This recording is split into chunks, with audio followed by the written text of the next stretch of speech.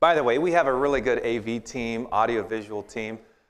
I don't know what was causing the problems with the projector, but praise the Lord, it's working.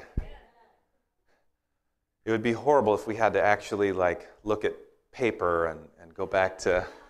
I was like, oh no, what are we going to do? I have all these slides. I guess we could use printed Bibles. Nothing can replace. By the way, this book has never crashed or glitched or suffered because of limited connectivity. I understand at home, I'm sorry folks, you're having difficulty with skipping and pausing of the live stream this morning. I apologize. We're happy that you're joining us or trying to join us today. But this book, if you have a printed copy, it doesn't crash. Amen? Well, before we get into God's Word this morning, let's just, as far as possible, kneel before our God. And by the way, our prayer signal never gets interrupted either. So let us talk to our God at this time. Loving Heavenly Father, we are so grateful to be here today. And it's amazing to think about all the other people worshiping around the world on this special Sabbath day. We live in different time zones, we live in different places, but Father, we all recognize you as our God. And there are people all around the world serving you and working for you and worshiping you.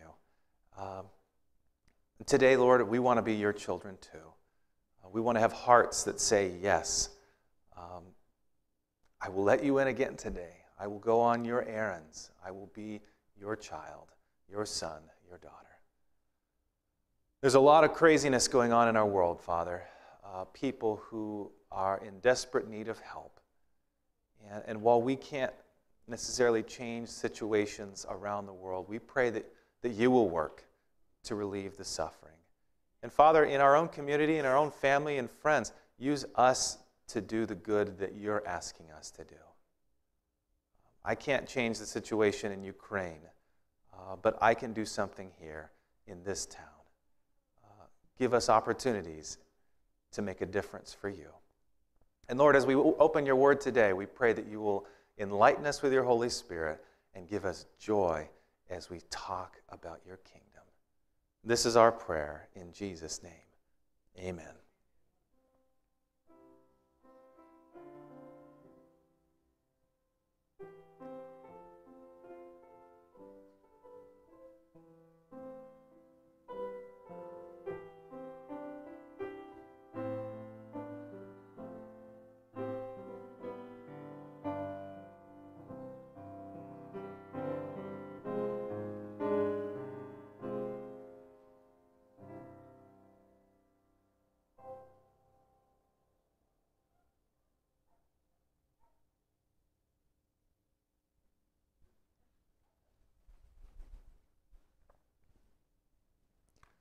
I want you to think about a topic that you do not enjoy discussing. Maybe it's politics, or badminton, or economics, or... I'm just giving examples, Joel. Just examples. Think about something that you just have no interest in discussing. Do you have something in your mind? Okay, now tell it to the person next to you or behind you or in front of you. What are you not interested in discussing?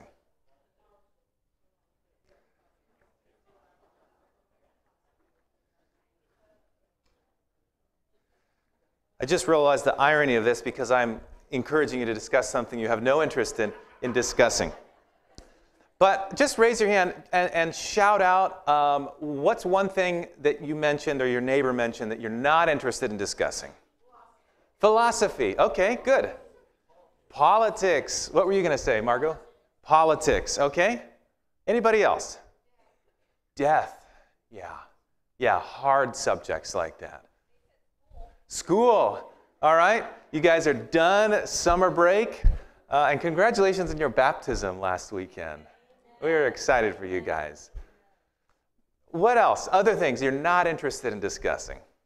In the back over on this side, just call it out. something. Maybe like things in church. Not interested in discussing that, right? I'm just kidding. Okay, yeah. Back to school shopping. Oh, yeah. Let's save that topic for later.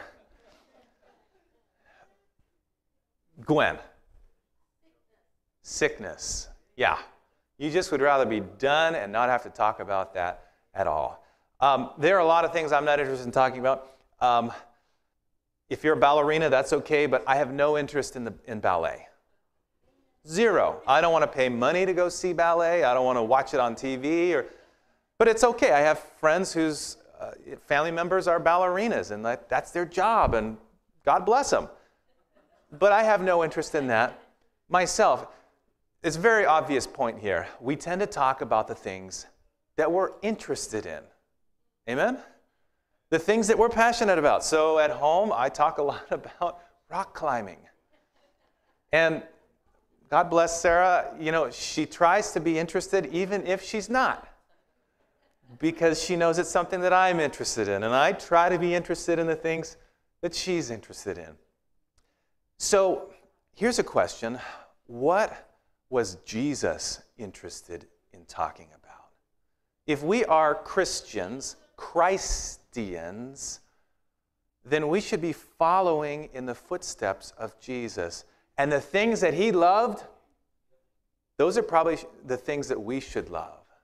And the things that Jesus didn't love, those are probably the things that we should not love either. Well, if you read the bulletin, and I heard someone shout it out already, I gave it away in my sermon title. I'm going to argue that the kingdom of God was actually Jesus' favorite subject. He talked about a lot of different things. He talked about money. He mentioned money a lot. But sometimes it was in the context of other themes. He talked about loving and relationships and service and end-time events. But I think more than anything, he talked about the kingdom of God. And if Jesus talked about it, we should think about it and read about it and talk about it ourselves. And we should better understand it. So we're starting a series this morning about the kingdom of God. And I think it's going to be a real blessing. I've been excited and blessed as I've been studying this topic. From the very beginning of his ministry, Jesus talked about the kingdom. We'll put a slide here up on the screen. You'll see today why I was nervous about the projector not working, but it would have been just fine because a lot of the verses are close together. You would have been great. Matthew 4:17, from that time on, this is after the baptism of Jesus and after the wilderness temptation. He comes out of the wilderness and he starts to preach. Jesus began to preach saying, repent for what? The kingdom of heaven is at hand. Not too far after that, he said, let's see if the remote worked for us. Oh, okay, we went a little too far. Go back one more. There we go. And Jesus went about Galilee, teaching in their synagogues, preaching the what? The gospel of the kingdom. What does the word gospel mean? It means good news. He's saying, guys, I have good news for you. The kingdom. And he would talk about the kingdom. Not only that, but he would do healing of all kinds of sickness and all kinds of disease among the people.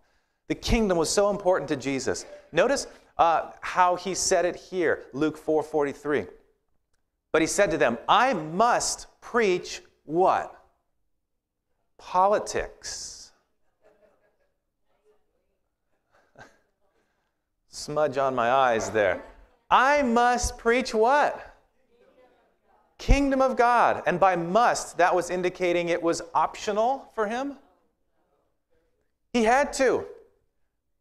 Because we're going to talk more about this. I'll hold myself back from preaching next week's the sermons after that. He had to. Kingdom of God had to be preached to the other cities also because for this purpose, he had been sent. It wasn't just something that he liked, like rock climbing. But that's not my purpose in life. not my purpose. His purpose was to preach the kingdom. And if that was his purpose, we should understand what the kingdom is all about. In his first major public sermon, what was it called? The first major public sermon that he preached. Sermon on the Mount. Look at this. The very first sentence of his first major public address, and here it goes.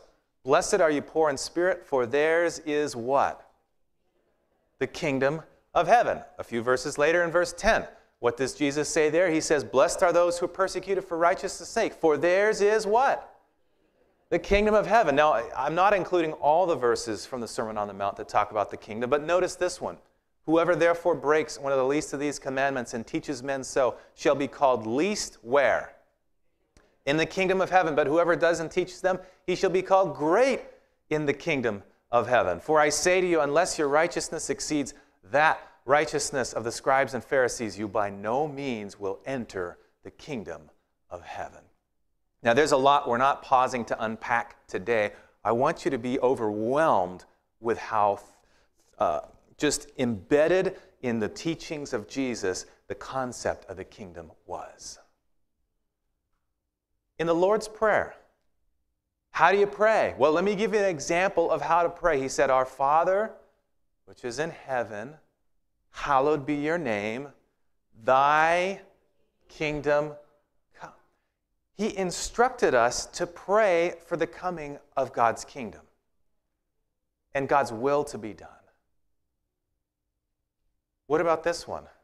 But seek first. He was talking to people who were worried and stressed out about the basic needs of life, and he said, what you need more than food, water, or clothing, or shelter is the kingdom. Seek first the kingdom of God. We're used to reciting these verses. We've learned them, some of us, since we were in primary or earlier. But he's talking about the kingdom. What is the kingdom? That's what we're talking about in this series. Towards the end of his sermon, he wraps it up. He says, not everybody who says to me, Lord, Lord, will enter the kingdom of heaven, but he who does the will of my Father in heaven. Jesus loved to talk about the kingdom, but not just because it was a subject he enjoyed. It was a subject he knew he had to talk about. It was so important. So when he was teaching, he often talked in stories. We call them, what do we call those stories he used? Parables. He talked in parables. And when you study the parables, you'll see about 1/4 of them are about the kingdom. Notice what he said. He said, the kingdom of heaven, it's like a man who planted good seed in the field. Later on, he said, oh, the kingdom of heaven, it's like a mustard seed. Or he said the kingdom of heaven is like yeast. That's an interesting one. We're going to talk about the parables of the kingdom at a later day. He talked about it being like treasure that a man hid in a field. Or he said it's like a pearl that's extremely valuable. That's what the kingdom is like. Or he said the kingdom is like a net a fishing net that he throws out into the ocean to catch fish with. He continued, the kingdom of heaven is like a king that's settling accounts financially with his servants. Or the kingdom of heaven is like a man that's hiring laborers for the day in his vineyard. Laborers at different times of the day. Or it's like a man throwing a wedding party for his son. He's approaching it from all different angles. It's like 10 young ladies that are waiting for a wedding party, using symbols and imagery that the people of his day could understand. It's like a man entrusting money to his servants. He's just picking things that were common. Or it's like a man who's planting seeds that would grow. Jesus loved to talk about the kingdom. It was in his sermons. It was in his stories. It was all over the place. But it wasn't just a subject that he liked.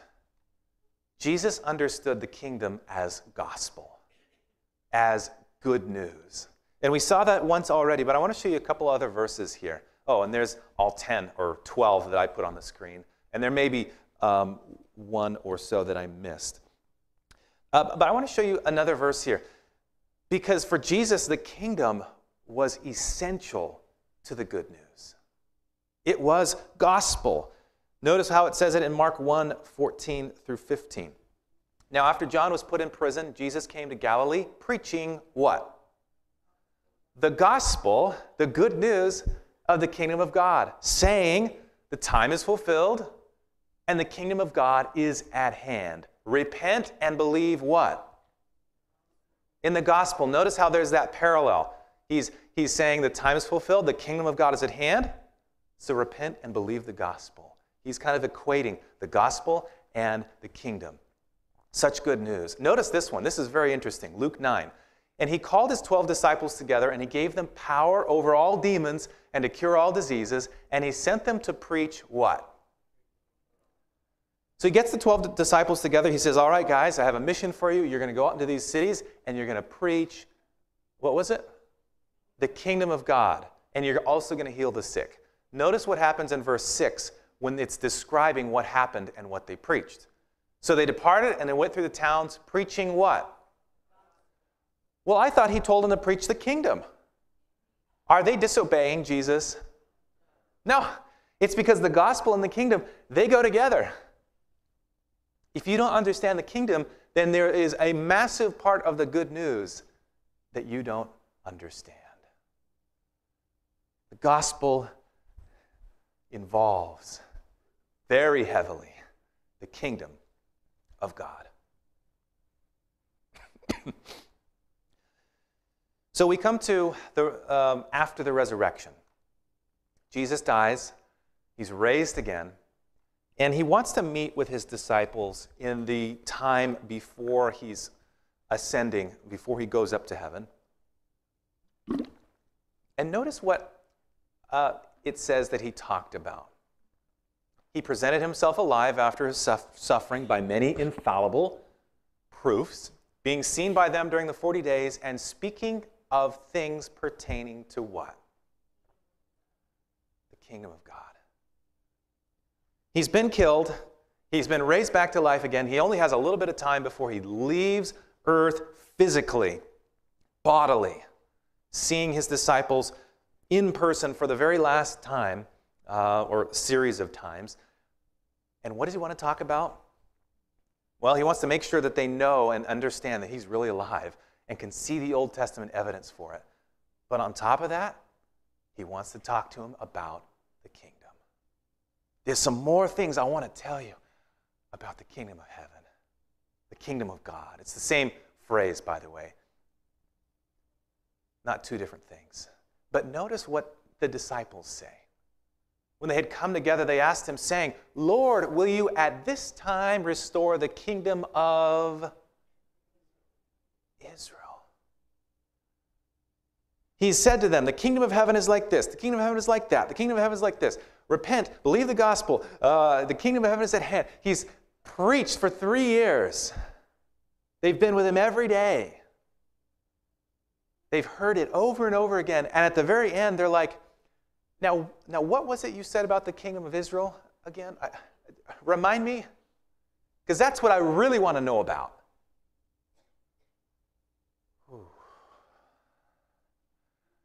I can imagine Jesus groaning in his spirit as he did at other times. He just said to them, don't worry about that. It's not for you to know those sorts of things right now. Just wait around and receive the Holy Spirit. How often is it that Jesus is trying to communicate something very clearly to us, and we're like, and what's in it for me, Lord? And where's the part where I become magnified and where I get all the things, the riches I was asking for, or where is it where this turns out to make me look really good? You guys don't understand what you're asking for. The kingdom of heaven is what he was concerned with. That was most important, far more important than territories. But praise God, the disciples got it. They got it.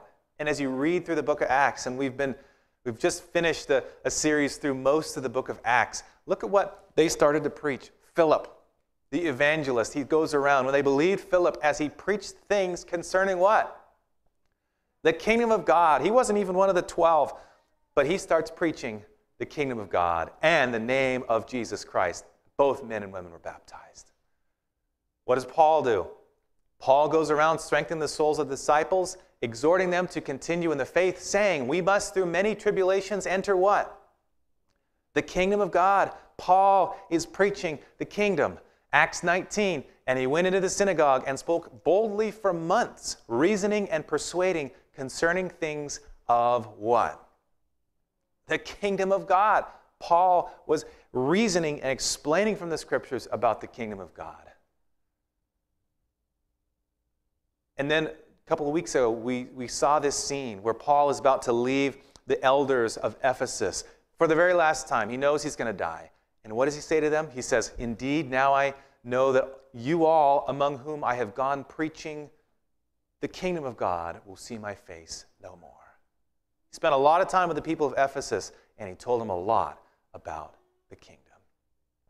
What about this one? Towards the end of the book of Acts, it says, so when they had appointed him a day, many came to him at his lodging. He's in house arrest in Rome, Paul here.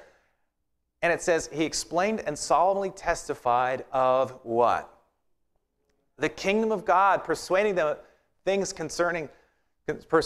concerning Jesus from both the law of Moses and the prophets from morning till evening.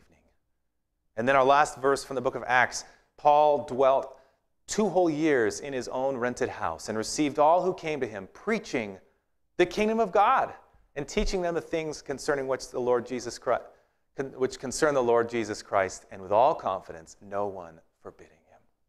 He's in house arrest in Rome. People are visiting him. What does he want to talk about? He wants to talk about the kingdom of God. Praise God. The disciples, the apostles, the evangelists, they figured out the kingdom of God is so important. Have we realized how important it is? Check this out. We love to quote this verse. This is the sign right before Jesus returns. What does the Bible say? And this gospel of what? The kingdom will be preached in the whole world as a witness to all the nations. And then what will happen? Then the end will come. Now, there's a lot that's involved in the kingdom of God. We'll talk about that. We're going to be diving into that. But shouldn't this, if any verse, let us know this is an important topic for us to be studying? If this topic needs to be preached, if the kingdom needs to be proclaimed in all the world prior to the return of Jesus, how important is it for us, number one, to understand it, and number two, to proclaim it? It's essential, isn't it? Very important. So the question that we have is, what's the kingdom of God? What's the message of the kingdom of heaven?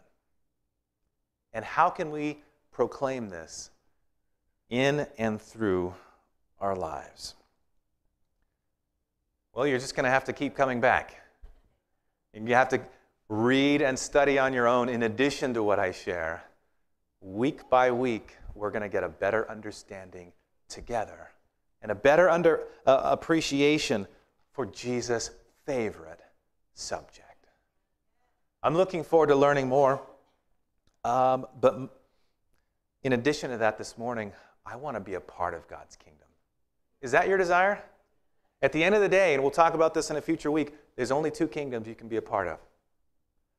There's the kingdom of God, and there's the kingdom of Satan. And we know what it's like to live under Satan's rule with the suffering and death and disaster of this world.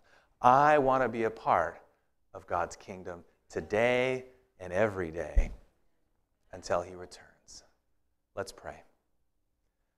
Loving Heavenly Father, we are looking forward, as it says in the Lord's Prayer, to your kingdom coming. We want your kingdom in our lives. Father, we want to better understand what it means to be a part of your kingdom and to proclaim the kingdom. So give us that earnest desire. Give us a passion. And Jesus, we want to love the things that you love. And the things that made you sad and upset, Lord, I pray that those things will also be things that cause sorrow in our hearts. Basically, what I'm saying is we want to have hearts like yours. So help us to live it out day by day. Give us joy as we seek you day after day. This is our prayer. Let all God's children in his kingdom say, Amen.